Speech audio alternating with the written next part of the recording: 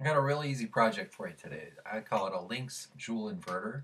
You're going to be able to do this without any special skills. You don't need any transistors or soldering irons. Anyway, it's real fun. I'll show you how to do it. I'm calling this the Lynx Joule Inverter. We're taking 12 volts and we're running it through a transformer and lighting these 120 volt LEDs. It's running at about, for all three of these, 100 milliamps from the 12 volt. So it's definitely a low draw. I can get it down to about 15 milliamps.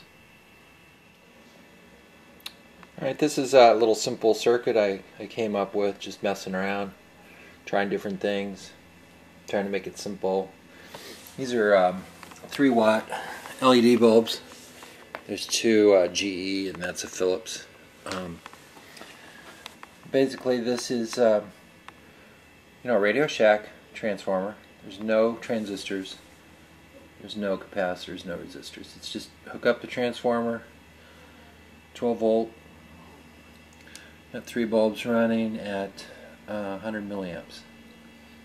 And I wanted to show you, you can use any transformer you want. That's a little audio transformer from Radio Shack. It's like $1.59. That's an E-core Joule ringer, 3.0, kind of torn apart. This is just the transformer. This is the little audio transformer. Tiny little thing. And it's drawing close to 50 milliamps for the 3 bulbs. I'll take one out. Take a look. There's 42 milliamps for those. I'm going to screw one.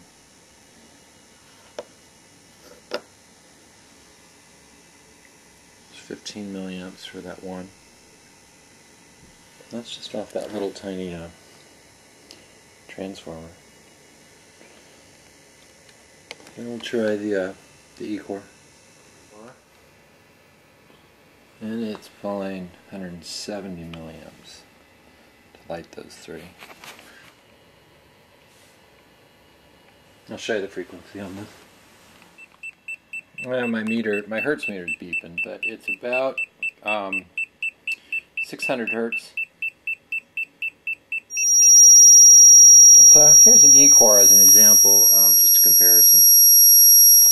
Joule ringer. It's running 1 amp, a little over an amp. As the voltage drops, it has to pull more amps. Bulbs are much brighter. Just as a way of comparison. Amps are up to 1.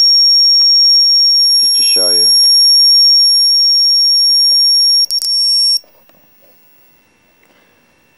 E-core. 2 bulbs. 0.6. 1 bulb. 1/3 of an amp. So again, here's the E-core without the transistor. We're running 0.158. Here I have just 1 bulb lit off the little audio transformer. 20 milliamps. Sometimes if I move the outer tap, drop it a little bit, there's 14 milliamps.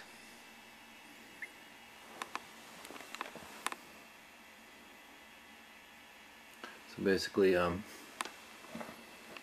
ratio, we change the ratio when we go to the outer tap or the middle tap. That's about as low as I can get it, 14, 15 milliamps. But that's pretty neat because that bulb requires 48 milliamps at 120 volts. Here we are running it on 14 milliamps and 12 volts. So that's pretty cool. So all you need is a transformer. You may have one, get one at Radio Shack, and you need a non-dimmable light bulb. I'm using the 3 watt Philips and the 3 watt GE. and those work real well. They will flash when you hook them up to straight 12 volt, but they won't run like this until you throw them through a transformer. So enjoy. I hope you have fun, and I'm sure many of you can come up with some better ways to do this and get the amp draw down or the brightness up. This was just a first try, so hopefully it sparks some interest in some more exploring. Thanks.